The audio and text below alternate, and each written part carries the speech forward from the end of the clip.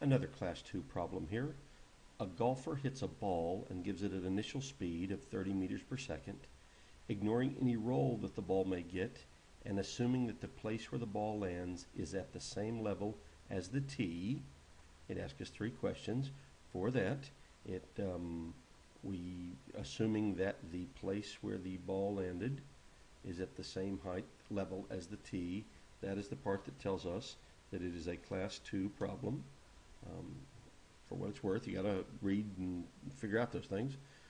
Three questions. What is the maximum distance he can reach down the fairway? What is the tallest tree he could hit? He could hit over. There it is. What is the maximum speed of the ball at any point in its flight? Okay, three questions and kind of our standard picture here. What is the maximum distance he can reach down the fairway? We're looking to figure out this blue deal, blue arrow. What is the tallest tree he could hit over? Well, how high off the ground is he at apogee? And what is the minimum speed of the ball at any point in its flight? We'll examine that one last because that's more explanation than anything else. As always, we have to start by breaking our starting velocity up into its vertical and horizontal components. However, in this case, it did not tell us what angle we had, but it said what is the maximum distance he could reach. You'll recall from class Monday, we discussed how you maximize the distance of your shot, whatever your projectile is, and that is at 45 degrees. It's at 45 degrees that several things happen. You maximize your range,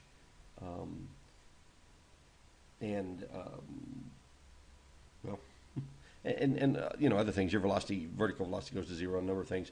I was kind of getting ahead of myself, so let's just figure this out. That means for this angle theta, we need 45 degrees. So that's 45 degrees. And this is 30 meters per second. Plug that in my calculator. I'm going to do the same thing with this one. 30 meters per second. And 45 degrees. When I plug those in my calculator, I get that the vertical displacement, the vertical starting velocity is 21.21 meters per second. The horizontal is 21.21 meters per second. It may surprise you that those numbers are the same, but they have to be the same at some point as you adjust your angle from 0 up to 90. At 0 degrees, the horizontal velocity is the entire velocity. At 90 degrees, it's all vertical, so somewhere between that, they have to equal each other. We're better than 45. Another way of saying that is the sine of 45 is equal to the cosine of 45. And if you don't believe me, well, verify it in your calculator. So, 21.21 meters per second. And here too. It asks what the maximum distance down the fairway is. So I'm going to have to figure out time to apogee, double it, and then distance horizontally. So let's do that.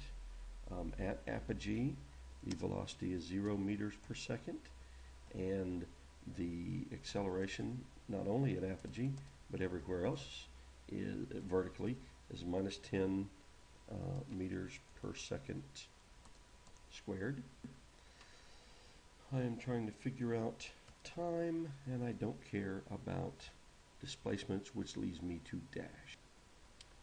So let me get us a little running room and get a copy of dash out here. There's our copy of dash, and we're looking for time, so we've got to solve for delta t equals something. That is it solved. Now all we have to do is plug in the numbers as we know them and simplify, and we get that time to apogee is 2.121 seconds. That is not our answer. That is half of our answer. The total would be twice that, so I'm not going to write it down in the vertical. I'm just over here in the horizontal. I want to write 4.242 seconds. That's the total time it's in the air. So now we're interested in how far it went downrange, and again this is 0, always is unless something is on fire.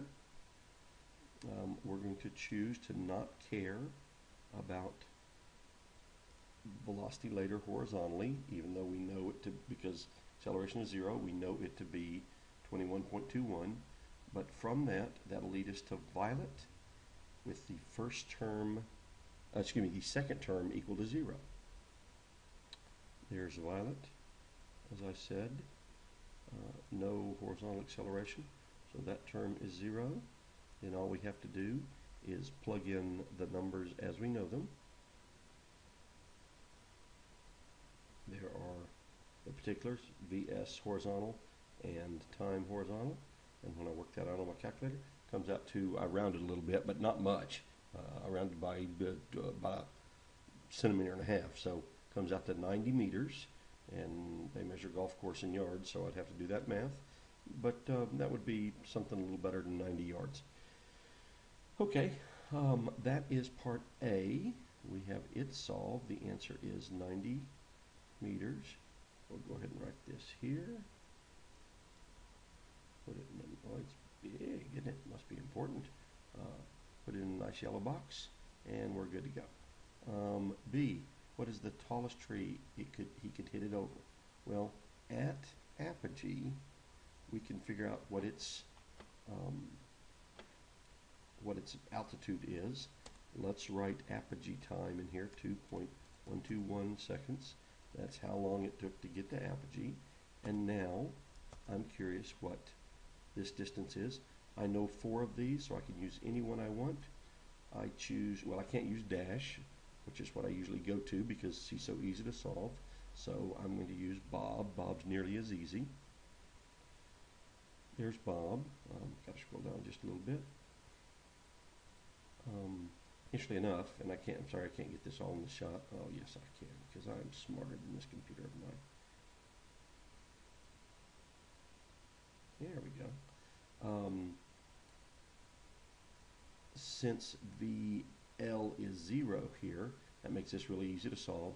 Let's just substitute our numbers in and see what happens. I'd have to shrink that down just a little bit. Substituting our numbers in gives us that. And when we simplify, we get that the tallest tree he can get over is 22.49 meters. And that is our answer for B.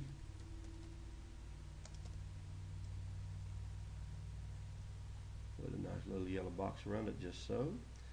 And lastly, we were asked a third question. What is the maximum speed of the ball at any point in its flight? Excuse me, the minimum speed of the ball.